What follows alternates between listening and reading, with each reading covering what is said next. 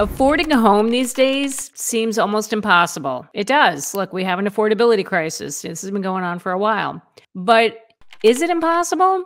I don't know. Sometimes one must think outside the box or actually outside the area where they live, because there are some cities in the United States where it's pretty darn affordable to live and the houses are kind of cheap. I know it's not ideal to move away from your family and friends and from the area that you like. But if you really want to afford a home and you can make the move, something you really may have to consider. So there are some areas in this country where you don't have to sell a kidney or give up your firstborn in order to get a house. Seriously, no, there really is.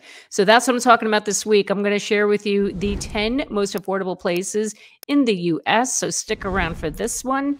Let's get started. This list I'm going to share with you was compiled by Realtor.com. Now, before you all go commenting that how come this city made the list and how come this one didn't, let me tell you, there are a ton of these lists out on the interwebs. And when I was searching, I saw like all these different lists come up. And of course, I go by Realtor.com because it is a real estate website.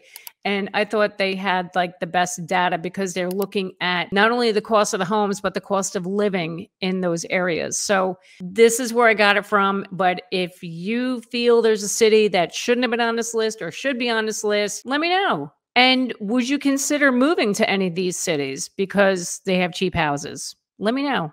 I'm curious. Let's get into this. So coming in at number 10 is Augusta, Georgia. The median home list price in Augusta, Georgia is $311,575. I think that's a bargain, don't you? That's pretty reasonable. Augusta is best known for the Masters golf tournament that's held every April. So that's a really popular thing. As a matter of fun fact, the schools actually take their spring break while that tournament is going on. And a lot of people rent their houses out to visitors coming in to watch the Masters in person. And they make a lot of money. They renting their houses out.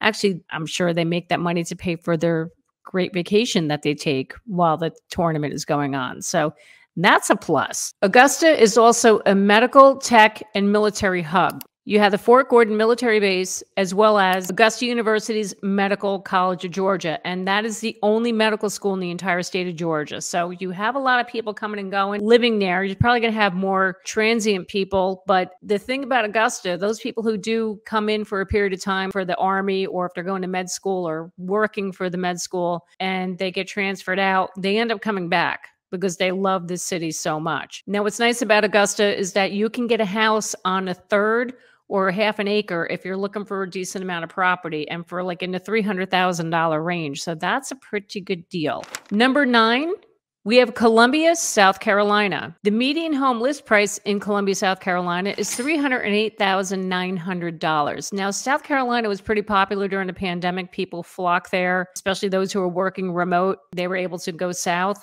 and prices did go up quite a bit. So Columbia is the state capital of South Carolina, and it's also home to the University of South Carolina. Now, again, the prices went high because people flocked there during the pandemic for the low cost of living, low taxes, low housing costs. Home prices in Columbia have seen the biggest price drop in recent months. So from June until the end of last year, prices dropped about 5%. However, they are still 10% higher than they were in 2021. Now, what's nice about Columbia, for about $310,000, you can get an 1,800 square foot, 3-bedroom, 1-bath home just north of the downtown area. I think that's a pretty good deal. Number 8, we have McAllen, Texas. Median home list price is $270,000 in McAllen, Texas. Now, look, everybody flocked to Texas because of Austin. Austin boomed during the pandemic, and now it's really coming down. Austin has just gotten so overinflated, and the taxes are pretty high in Austin. Yeah, Austin's kind of hurting right now, but there are other parts of Texas if you want to move there. Now, McAllen is located on the U.S.-Mexico border. It's about an hour drive to the Gulf Coast. Now, what makes McAllen interesting and why visitors flock there? They have 550 different species of birds and 300 plus species of butterflies, all in McAllen, Texas. Like, who knew? Now, in McAllen, Texas, you can actually get a newly constructed 3-bedroom home for $285,000. What? Yes, $285,000. So if Texas is your thing, McAllen is an area I think you should consider. Coming in at number 7, it's Indianapolis, Indiana. Median home list price in Indianapolis is $300,000. Okay, I know we're like in smack middle of the country, pretty much, going to Indianapolis. I get it. But listen, I've been to Indianapolis, been there twice. It's actually a nice city. And hello, it has the Indy 500. Like, that's kind of cool. Another thing about Indianapolis is that you can find one of the cheapest mansions in the country.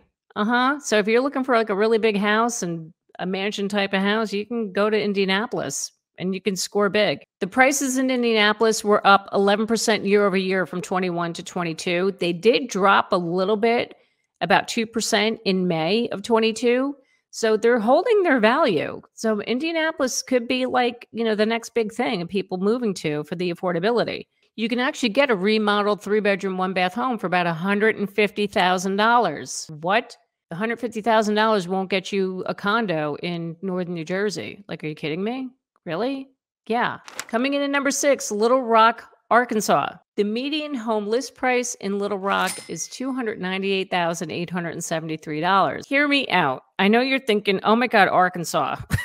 No, not throwing any shade to Arkansas. I've never been, but I just met someone recently, a fellow realtor here in New Jersey, whose daughter moved to Arkansas about 4 years ago, and they absolutely love it there. She said it's beautiful. It's not what you picture in your mind or what you see in the movies or TV. She said it's surprisingly really nice. Little Rock was just recently named one of the best for middle-class buyers due to the low cost of living in this city. For $300,000, you can get a large 4-bedroom home in a wooded suburban neighborhood just outside of Little Rock. So there's that. So if you're looking for that lifestyle and you like that kind of community and woodsy feel and you want to get a nice house, I don't know, Arkansas, Little Rock, it might be your city. Coming in at number 5, we have Jackson, Mississippi. The median home list price is $299,000 in Mississippi. Now, if you've probably heard about this, actually, I didn't hear about this, but apparently there has been some issues with the drinking water in Jackson just recently. Yeah, so apparently there's a little bit of toxicity in the water there. I'm sure they're addressing it, and I'm sure people are spending a lot of money on bottled water. Live in Jackson, but it hasn't affected the home prices in Jackson yet, believe it or not, because of the affordability. People are still moving there. Jackson is one of the 4 metro areas where the current price is still the highest in this entire list that I'm giving you right now. So yeah, it's pretty crazy. I know they have the issue with the water, but again, maybe they're addressing it. Who knows? Or if you want to live in other parts of Mississippi, that's something to consider too. I actually had clients that moved to Mississippi from New Jersey last year, and I will tell you they got a gorgeous brand new house down there. Just beautiful. Yeah, trust me. Coming in at number 4, Wichita, Kansas. The median home list price is $304,475. The home list price in Wichita have increased the most out of any other city on this list. Their price increases went 24% year over year. Holy cow. And so far, the Wichita market has avoided the downturn that many other metropolitan areas have seen. So they're holding their values, and it looks like it's going up from there. You can actually get a 2,500 square foot home, 3-bedroom, 2-bath for $180,000. Are you serious? $180,000. Yeah. That's ridiculous. Oh my God. Like, it's enough to make me want to move there. Yep. I don't know. I can't believe how cheap that is.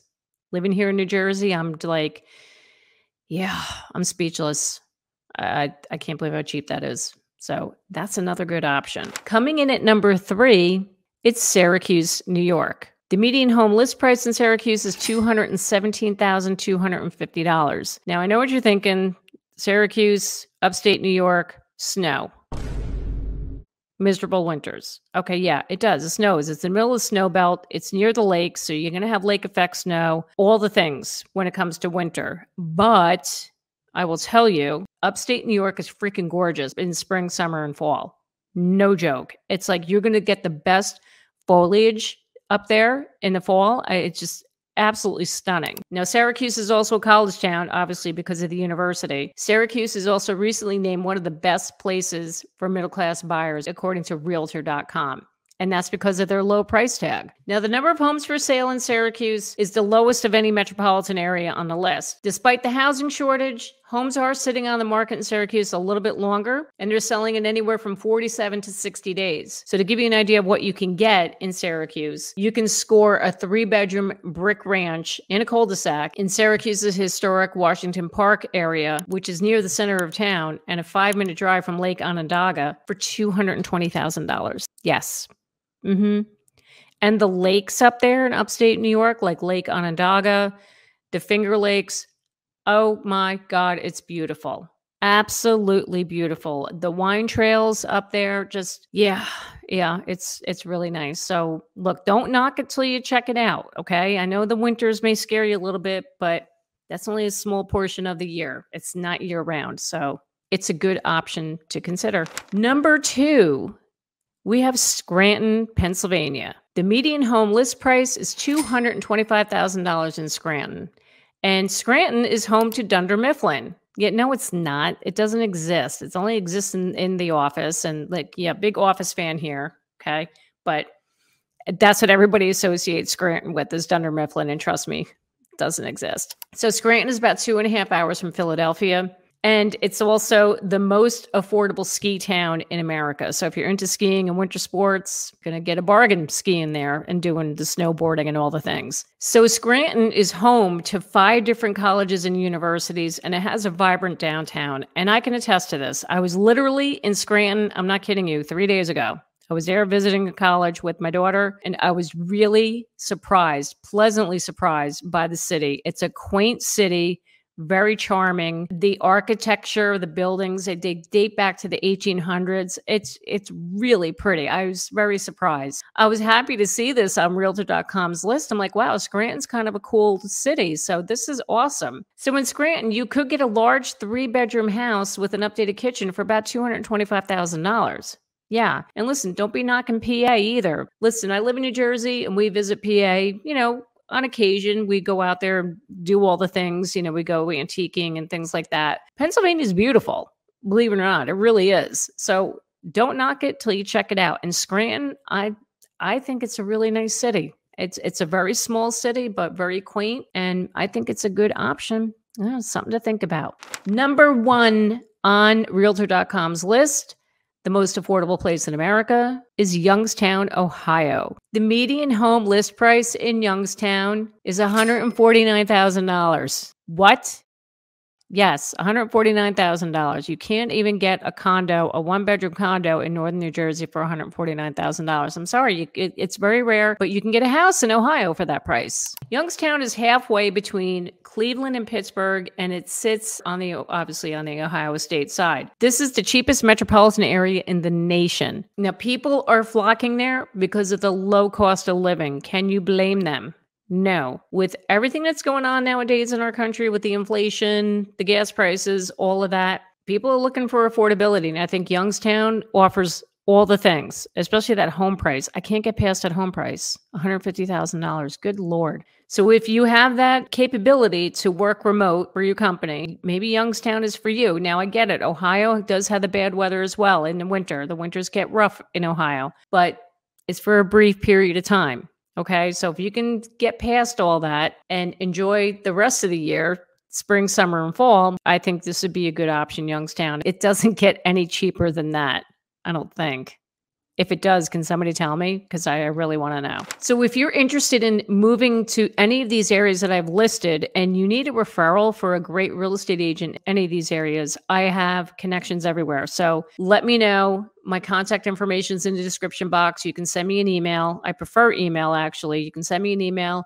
Let me know, and I will get you connected with somebody. So if you liked what you saw here today, and actually you're thinking about moving to New Jersey, that's where I'm from, you can check out this video over here of the most affordable places in the state of New Jersey. So I know it's expensive here, but there are some pretty affordable places to live here in the Garden State.